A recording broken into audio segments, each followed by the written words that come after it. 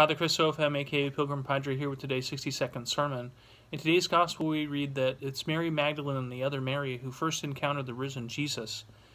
And it's interesting to note, also in John's gospel, it's John the beloved who, after Mary Magdalene, comes to believe in the resurrection.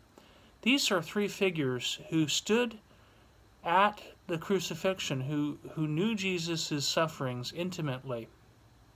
The question we want to ask ourselves is this: are we willing, like them, to stand and be helpless in situations where it seems like there is nothing good happening, and yet willing to trust in God's goodness? If we are willing, like them, to be drawn into that mystery of the crucifixion, we will then, like them, see the risen Jesus and see his power made manifest after